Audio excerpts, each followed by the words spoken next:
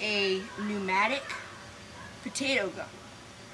Pneumatic means it's powered by air, just from a bike pump, which means you won't need to use any aerosols to set it off. Now what you're going to need for, and I'm trying to do this on a budget, so it's under $40 for all the materials. What you're going to need, 2 lengths of 2-inch PVC pipe. Each one is 4 feet long, but you can customize the lengths to however you like. One of them needs to have a bevel on the end, about a 45-degree bevel, like this, okay? This will help the potato when you jam it in there. You're gonna need a 2-inch ball valve, which you can buy at a hardware store for about $12. It's the most expensive part. Take your leftover 2-inch PVC and cut 2 3-inch pieces. I need 2 elbows, 2-inch end cap, PVC primer, PVC cement, an inner tube for a bike, which you can buy at most hardware stores for about $3. And we're using this because of the valve, which is in here. Alright? You're going to need a drill, some scissors, drill bits, and a little grease. Alright, so let's begin. Start off by wiping all the parts down with a damp towel to get all of the dust off of them. Otherwise, it can play some tricks with your ball valve. Now, next, you're going to take your grease and use a towel and grease your ball valve a little bit. This will help it slide a little more easily. Just close the ball valve. If you look in there, it's closed. And then just rub it on.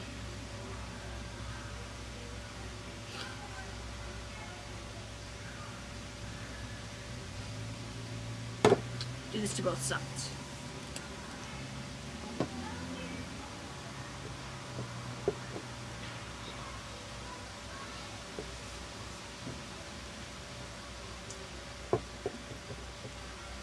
And just open it and close it a few times. Spread the grease around. It should open pretty easily.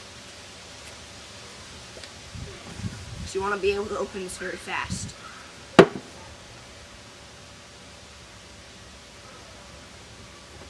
You're going to install a valve so you can pump it up. Alright. You're going to take your inner tube and cut out the section with this on it. Okay? Toss the inner tube aside. You can throw that out or do another project with it. But it looks like this. And you want to cut about 1.5 inches, 2 inches right here across, because it's supposed to seal it. Now, go ahead and cut off the bottom part.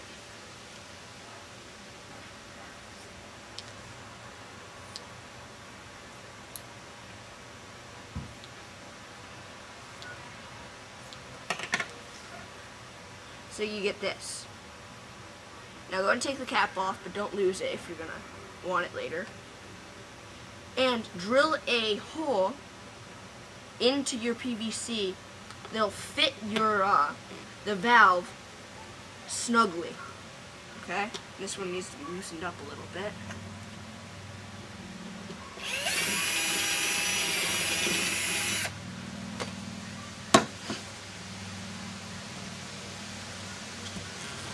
It should be very tight though, to keep the pressure in. Now, go ahead and get the dust out from inside of there. And grab your PVC cement and primer. Now, go ahead and take your primer and brush it to the area inside of the tube where your hole is. And brush it on your rubber. on your valve. And I don't have the purple primer, it's just to clear stuff.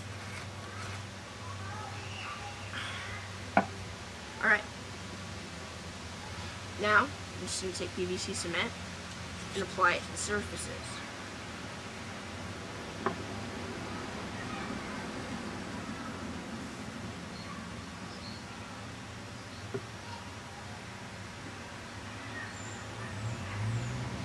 Apply it liberally, but not too much.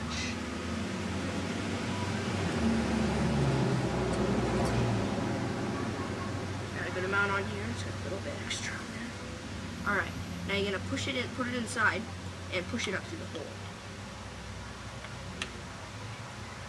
Now,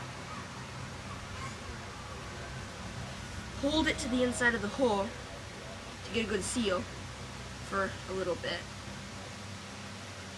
to make sure that it bonds. You can hold this for, about a minute or so, just to make sure that it starts to cure. And then we're going to set this up. And you glue your end cap onto the same end that this is on. So, use the same method, just,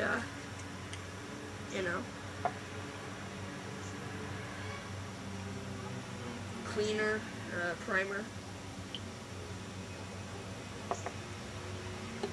Okay.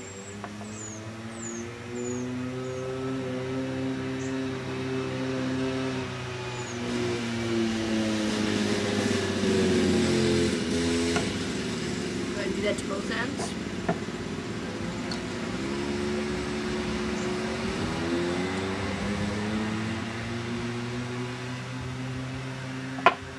And cement.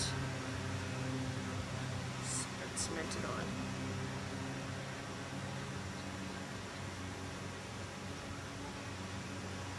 Remember, apply it liberally, but don't let it pool or anything.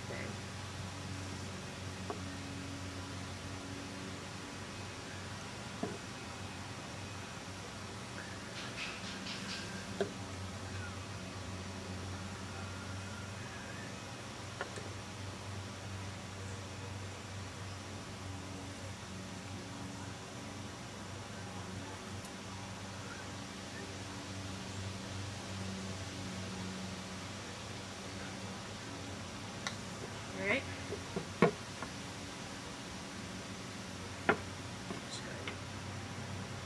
Squeeze it onto here. Seat it on. And give it a little pressure.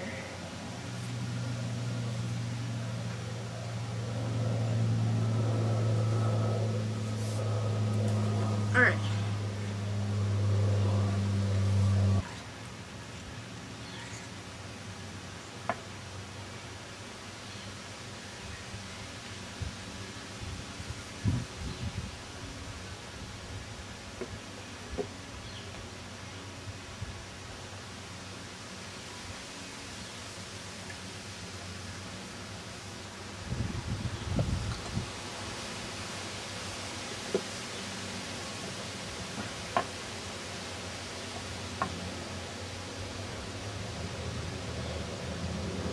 So, apply it liberally, as I said before.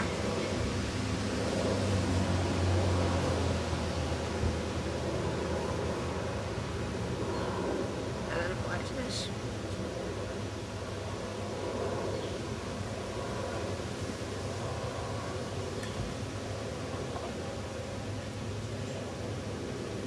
Now, make sure this is seated on here really well.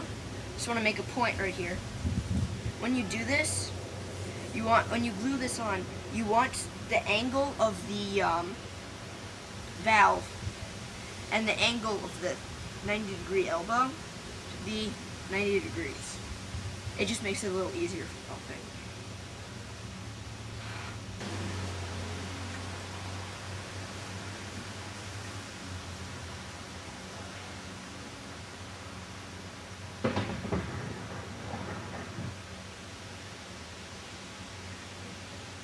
Cement one of these into here, making sure that is also